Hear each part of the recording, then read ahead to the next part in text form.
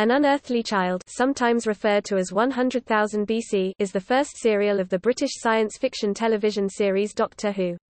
It was first broadcast on BBC TV in 4 weekly parts from 23 November to 14 December 1963. Scripted by Australian writer Anthony Coburn, the serial introduces William Hartnell as the first Doctor and his original companions, Carol Ann Ford as the Doctor's granddaughter, Susan Foreman, with Jacqueline Hill and William Russell as schoolteachers Barbara Wright and Ian Chesterton. The first episode deals with Ian and Barbara's discovery of the Doctor and his time-space ship TARDIS in a junkyard in contemporary London. The remaining episodes are set amid a power struggle between warring Stone Age factions who have lost the secret of making fire. The show was created to fill a gap between children's and young adult programming. Canadian producer Sidney Newman was tasked with creating the show, with heavy contributions from Donald Wilson and C. E. Weber. Newman conceived the idea of the TARDIS, as well as the central character of the Doctor. Production was led by Verity Lambert, the BBC's first female producer, and the serial was directed by Waris Hussein. Following several delays, the first episode was recorded in September 1963 on 405-line black and white videotape, but was re-recorded the following month due to several technical and performance errors. Several changes were made to the show's costuming, effects, performances, and scripts throughout production. The show's launch was overshadowed by the assassination of John F. Kennedy the previous day, resulting in a repeat of the first episode the following week. The serial received mixed reviews, and the 4 episodes attracted an average of 6 million viewers. Retrospective reviews of the serial are favorable. It later received several print adaptations and home media releases.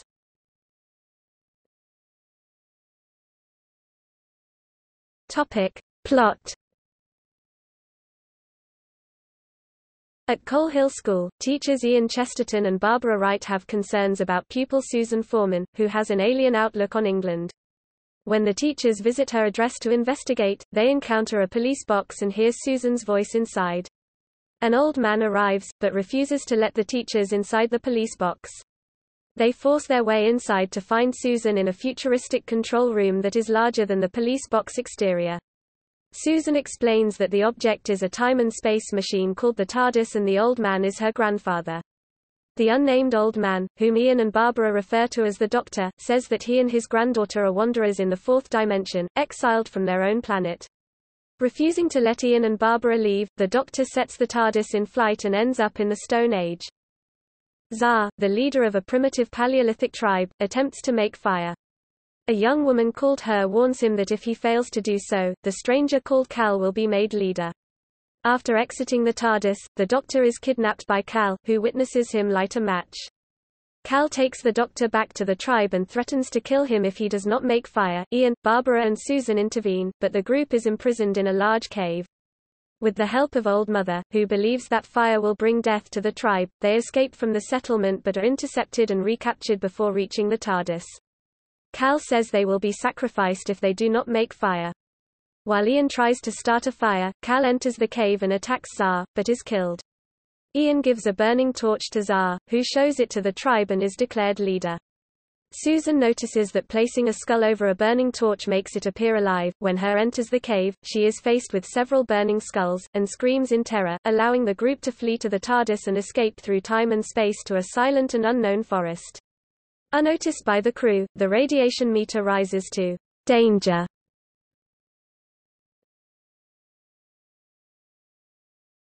Topic: Production.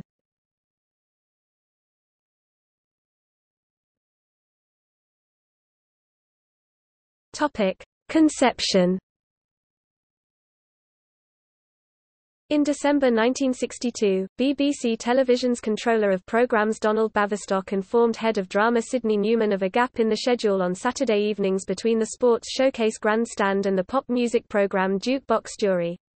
Baverstock figured that the programme should appeal to 3 audiences: children who had previously been accustomed to viewing television during the timeslot, the teenage audience of Jukebox Jury, and the adult sports fan audience of Grandstand. Newman decided that a science fiction program should fill the gap. Head of the script department Donald Wilson and writer C.E.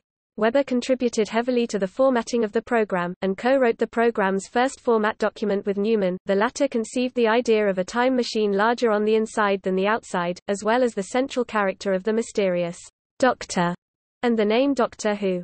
Production was initiated several months later and handed to producer Verity Lambert, the BBC's first female producer, and story editor David Whittaker to oversee, after a brief period when the show had been handled by a caretaker producer, Rex Tucker.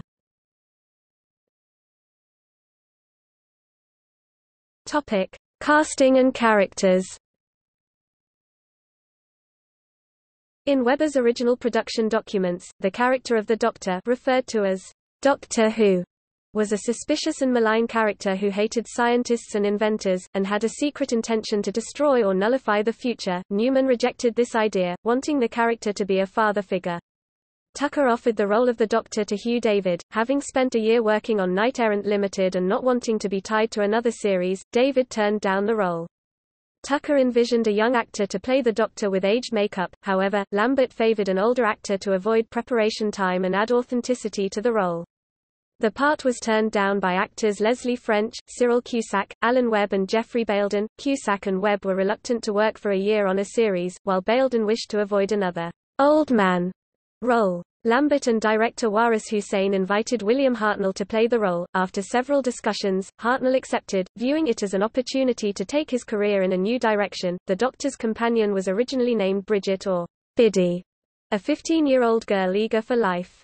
Her teachers were Miss Lola McGovern, a 24-year-old timid woman capable of sudden courage, and Cliff, a physically perfect, strong and courageous man. Bridget was renamed Suzanne Foreman, later changed to Susan, and writer Anthony Coburn made her the Doctor's granddaughter to avoid any possibility of sexual impropriety implicit in having a young girl traveling with an older man. Newman was reluctant about the idea, as he wanted the character to have human naivety. Miss McGovern later became history teacher Miss Canning, and Susan's birth name briefly became Finduclair. When the show's Bible was written, the two teachers were renamed Ian Chesterton and Barbara Wright. Chesterton was much more violent in earlier drafts of the script. William Russell was chosen to portray Chesterton, being the only actor considered by Lambert to do so. Tucker held auditions for the roles of Susan and Barbara on 25 June 1963. Actresses Krista Bergman, Anne Castledini, Maureen Crombie, Heather Fleming, Camilla Hasser, Waveney Lee, Anna Paulk and Annika Wills were all considered for the role of Susan, while Sally Home, Phillida Law and Penelope Lee were considered for Barbara. Following Tucker's departure from production, Lambert was in talks with actress Jacqueline Lenya to play Susan, but the role was ultimately given to Carol Ann Ford, a 23-year-old who typically played younger roles. Lambert's friend Jacqueline Hill was chosen to play Barbara.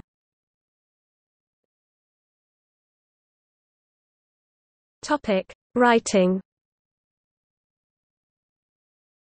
The program was originally intended to open with a serial entitled The Giants, written by Webber, but was scrapped by June 1963 as the technical requirements of the storyline, which involved the leading characters being drastically reduced in size, were beyond their capabilities, and the story itself lacked the necessary impact for an opener. Due to the lack of scripts ready for production, the untitled second serial from Coburn was moved to first in the running order. The order change necessitated rewriting the opening episode of Coburn's script to include some introductory elements of Webber's script for the first episode of The Giants. As a result, Webber received a co-writer's credit for An Unearthly Child on internal BBC documentation. Coburn also made several significant original contributions to the opening episode, mostly notably that the Doctor's time machine should resemble a police box, an idea he conceived after seeing a real police box while walking near his office.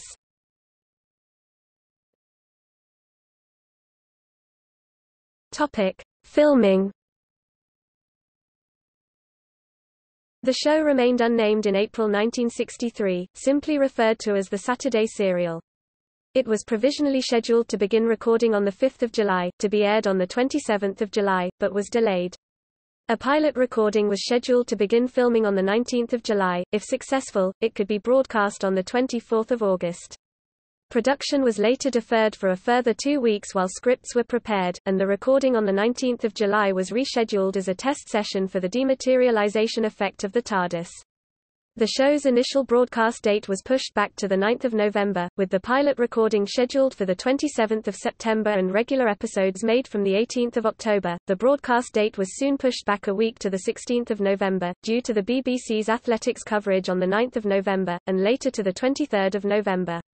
The show was granted a budget of £2,300 per episode, with an additional £500 for the construction of the TARDIS. Tucker was originally selected as the serial's director, but the task was assigned to Hussein following Tucker's departure from production.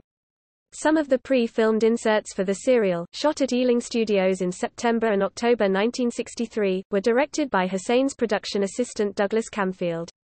The first version of the opening episode was recorded at Lime Grove Studios on the evening of 27 September 1963, following a week of rehearsals. However, the recording was bedeviled with technical errors, including the doors leading into the TARDIS control room failing to close properly. After viewing the episode, Newman ordered that it be mounted again. During the weeks between the two tapings, changes were made to costuming, effects, performances, and scripts. The second attempt at the opening episode was recorded on 18 October, with the following 3 episodes being recorded weekly from 25 October to 8 November.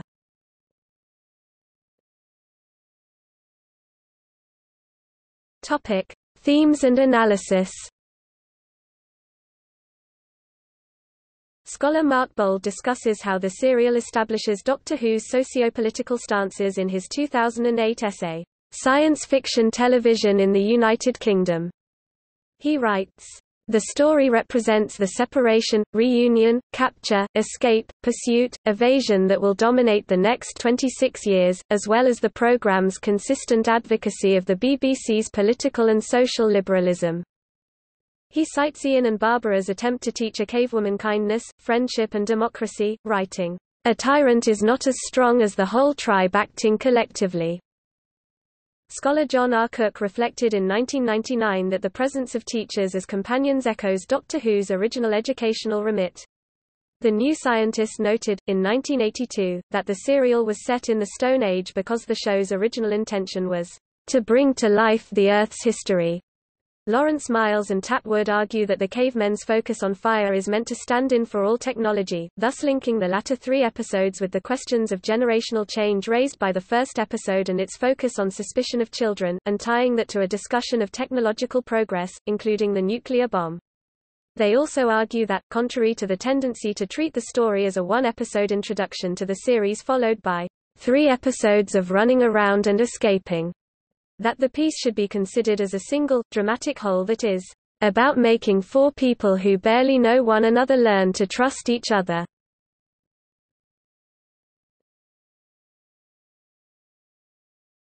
Topic: Reception.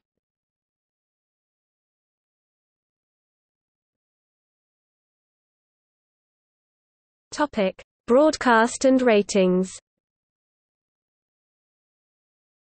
The first episode was transmitted at 5:16 p.m. on Saturday 23 November 1963. The assassination of John F. Kennedy the previous day overshadowed the launch of a new television series. As a result, the first episode was repeated a week later, on 30 November, preceding the second episode. The first episode was watched by 4.4 million viewers, 9.1% of the viewing audience, and it received a score of 63 on the Appreciation Index. The repeat of the first episode reached a larger audience of 6 million viewers.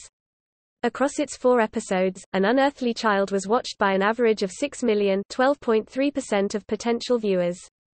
Episodes 2 to 4 achieved ratings of 5.9, 6.9 and 5.4 million viewers, respectively.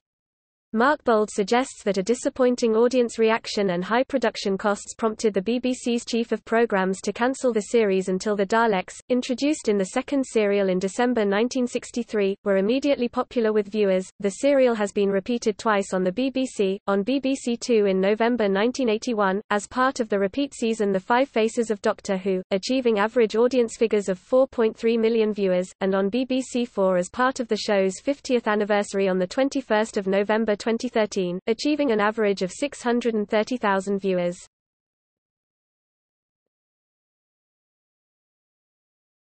Topic: Critical response. The serial received mixed reviews from television critics. Michael Gower of the Daily Mail wrote a short favorable review of the first episode, claiming that the ending must have delighted the hearts of the Telegoons who followed.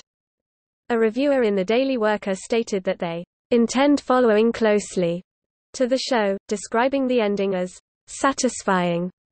Variety felt that the script suffered from a glibness of characterizations which didn't carry the burden of belief, but praised the effective camera work, noting that the show will impress if it decides to establish a firm base in realism. After the second episode, Mary Crozier of The Guardian was unimpressed by the serial, stating that it has fallen off badly soon after getting underway. She felt that the first episode got off the ground predictably, but there was little to thrill, while the second was a depressing sequel. Wigs and furry pelts and clubs were all ludicrous. Conversely, Marjorie Norris of Television Today commented that if the show keeps up the high standard of the first 2 episodes, it will capture a much wider audience.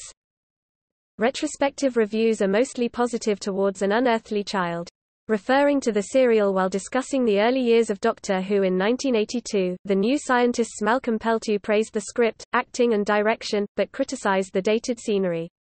In 2008, Radio Times reviewer Patrick Mulkern praised the casting of Hartnell, the moody direction and the thrilling race back to the TARDIS. Christopher Barn of the AV Club in 2010 labeled An Unearthly Child an essential serial to watch for background on the program. In his review, he noted that the first episode is brilliantly done, the next 3 together could be about a half-hour shorter but get the job done. He praised the characters of Ian, Barbara, and the mysterious Doctor, but noted that he was far from the character he would become and Susan was something of a cipher, with the hope she would develop later. In a 2006 review, DVD Talks John Sinnott called the first episode excellent, but felt the story goes downhill a bit with the introduction of the prehistoric time period. He cited the slower pace, the discussions in Tarzan speak, and the lack of tension or high stakes.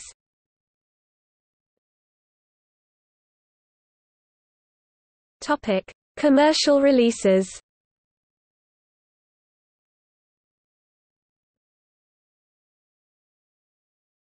Topic: In print.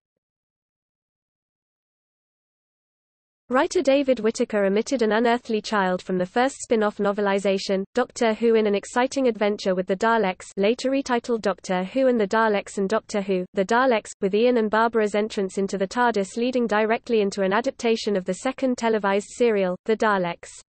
Historian James Chapman highlights this as a reason that, in an age before home video, many people believed the Dalek serial to be the first Doctor Who story because the novelizations published by Target Books were the closest that fans had to the original programs. Terence Dix wrote the Target novelization of this story, initially published as Doctor Who and An Unearthly Child on 15 October 1981 with a cover by Andrew Skilleter. The release also received several translations worldwide. A verbatim transcript of the transmitted version of this serial, edited by John McElroy and titled The Tribe of Gum, was published by Titan Books in January 1988. It was the first in an intended series of Doctor Who script books. In 1994, a phone card with a photo montage of the episode was released by Jandar International Promotions.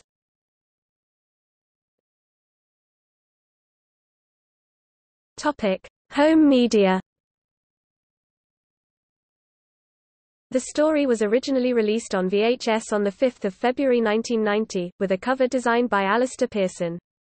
The unaired pilot was released as part of the Hartnell years on 3 June 1991, and with Doctor Who, The Edge of Destruction and Doctor Who, the pilot episode on 1 May 2000.